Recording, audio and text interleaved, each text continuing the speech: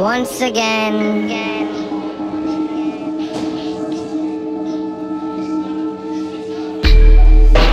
It's a riot, better close the street.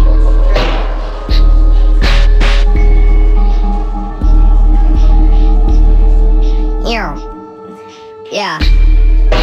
Pathological liar. Went to my girlfriend's house and set her dog on fire.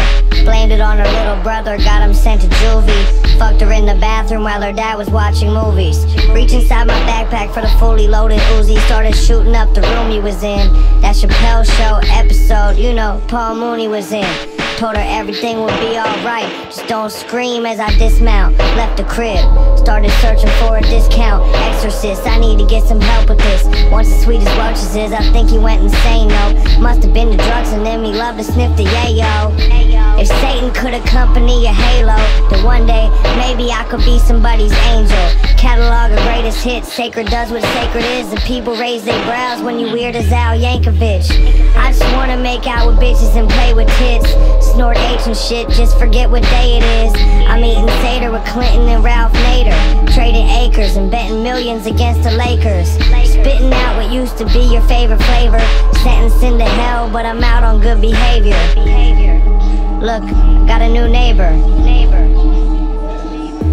Yeah.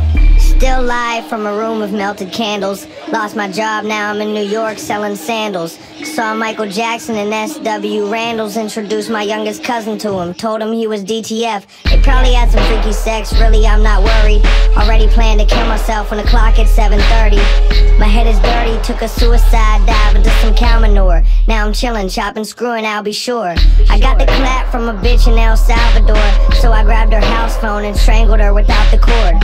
Sorry I was bored, guess I'm quite sadistic. Misfit, dipshit, he's always pessimistic.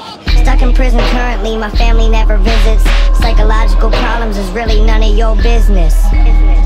These serial killer fantasies, you mention something sick and twisted, everybody panicky. Reading Hamlet out loud in a room by myself. Give different characters different voices, I guess it helps with the storyline and flow of the plot. Got a gun in my dresser, and it's holding a